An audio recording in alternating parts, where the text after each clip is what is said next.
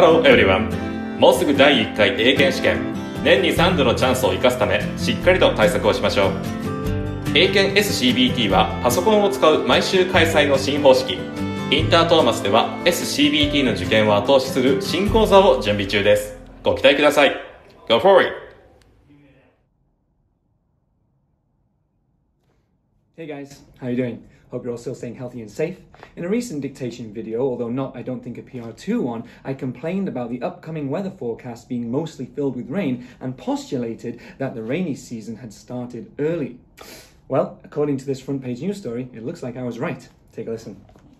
The rainy season this year is beginning for some western and central parts of the Japanese archipelago weeks earlier than usual, recording the earliest starting date in some regions since statistics became available in 1951. According to preliminary figures released by the Meteorological Agency, the Kinki region, which includes Osaka, Hyogo, and Kyoto, and other surrounding prefectures likely entered the rainy season May 16th, 25 days earlier than last year. The premature start of the rainy season is unfolding nationwide. Well, hopefully this early start to the rainy season also means that it will end early too, and not just continue all the way through summer like it seemed to do last year. Fingers crossed, I guess. Alright guys, well until next time, as always, study hard, stay safe, and I'll see you soon.